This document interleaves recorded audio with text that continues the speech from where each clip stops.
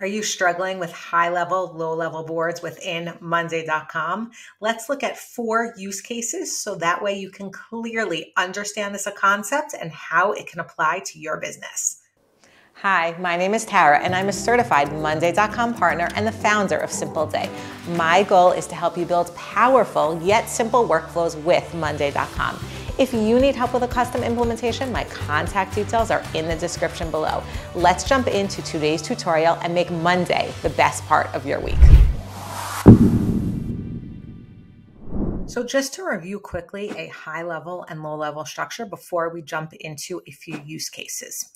What a high-level structure is when a high-level board is when you look at an overview of something. You can look at your company and say, we have this many projects or this many employees or this many websites that we're managing. And you see everything on a high level, what the budget is, what the due dates are, but on a high level, you're not seeing every single task. The low-level board is where you see every single task that has to do with that project or that person.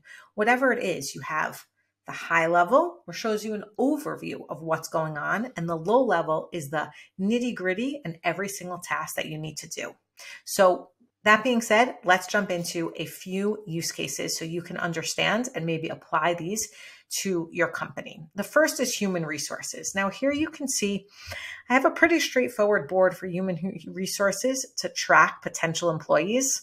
That's not where the high level, low level structure comes in. Where it comes in is if you have a number of onboarding tasks that someone needs to do when they become a new employee, and you want to have a different board for each employee, but you don't want to have to go into every single board. You want to see an overview, like, of my five employees, what are they up to, in terms of the onboarding process. So what we have here is this human resources board turns into a high level board because we have a link to a low level board. So essentially human resources high level. And when someone is hired, so let's just say Jesse here is hired, what's going to happen is you can see over here is a low-level board is created. So here we have Jesse onboarding.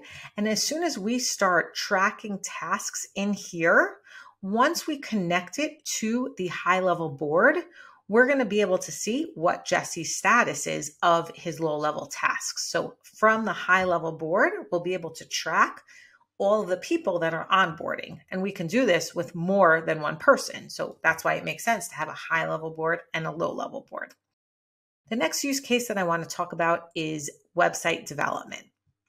Now, if you're managing a company that builds websites, so you can have, let's say, project 1, project 2, as many projects as you want. This would actually be build a website. They all would be build websites. Let's just say that's what you're doing. Okay. So you want to understand where are you up to in terms of each website and how many tasks do you have? So if you look here, I'm actually going to change this instead of being company event. This can also be website because we're using our example of building a website. So what I have here is I have a high-level project board, and then I have 2 low-level projects boards, and you can see that they're connected by these connected board columns. If you want to learn how to connect those boards, look at the link above, and you can follow our video about how to connect boards. Now, if I go to my low-level board, so you can see this is for my project 1, and you can see here's everything that I need to do for the project. Now, I do have a progress tracking column here. It doesn't really mean much on this board because it's either 100% done or not done at all. But all of a sudden, when I go to my high-level board, you can see that this project number 1 of building a website is 25% of the way completed, while project number 2 is 38% of the way completed. Again, we have a high-level structure of just a list of all of our websites. We have the status, the progress. If you want to pull in due dates, you can. You can pull in budget. You can pull in whatever you want through these mirror columns. This is pretty straightforward, just so you understand the concepts. And then the low level is just the specific websites that you're building. And again, you can set those boards up as templates so that way you have the tasks always created for you, just like we did on the employee onboarding. I'll just show that to you again. Here you can see all of the tasks that are on the onboarding, which are pulled from the onboarding template. The next one that I want to show you is a wedding workflow. So again, we have the high level structure of weddings, okay?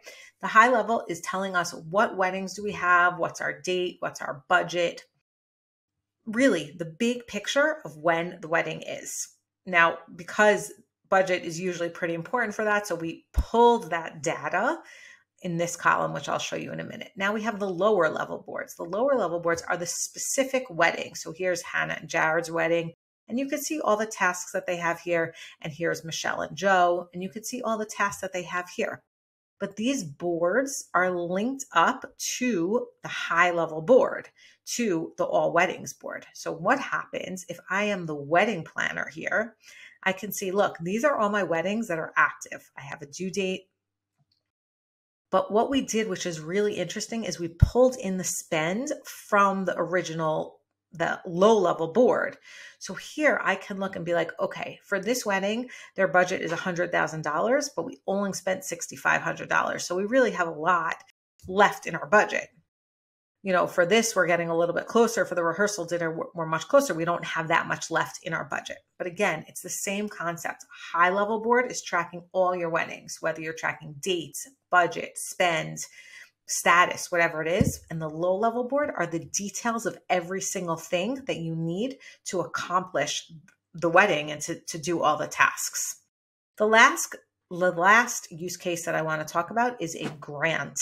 So if you're a nonprofit and you're managing grants, you probably have a lot of grants, and you want to have a high level overview board where you are managing all of these grants. And you can see I have grant 6, grant 3, grant 5.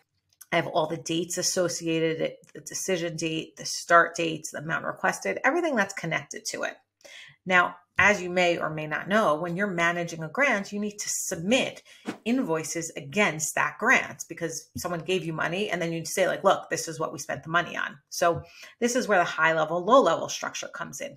The grant overview is the high level board that manages on a big picture all of your grants. And on the low level, here we have grant 1.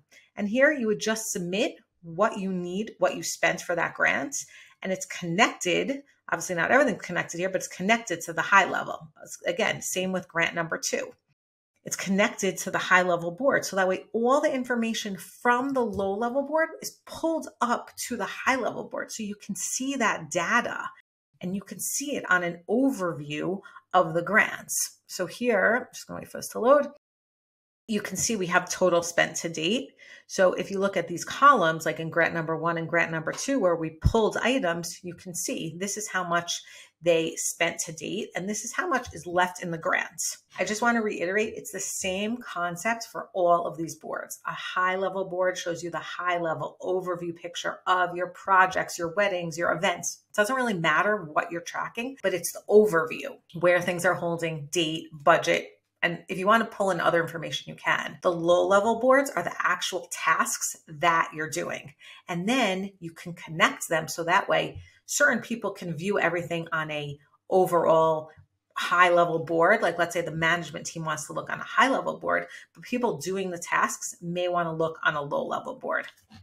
The high level boards are also great for dashboards. So if you come here in our grants overview, you can see a dashboard of all of the information that's pulled in from all of the grants. So here it's the finances that are pulled in, grants by type. But again, a dashboard can apply to anything within this concept. You can pull a dashboard from your high level boards, and you can also pull a dashboard from your lower level boards.